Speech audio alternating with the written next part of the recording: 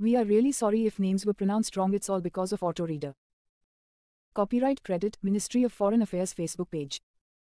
Official visit of Ambassador Pema Choding, Foreign Secretary of Bhutan to New Delhi.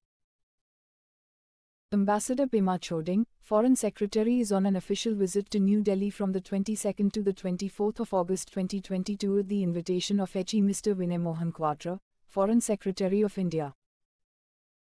This is Foreign Secretary Pema Choding's first official visit to India after her appointment on the 6th of November 2021. During her visit, Ambassador Pema Choding met with Mr. Quatra and discussed issues of mutual interest. The visit is in keeping with the well-established tradition of regular exchange of high-level visits between Bhutan and India.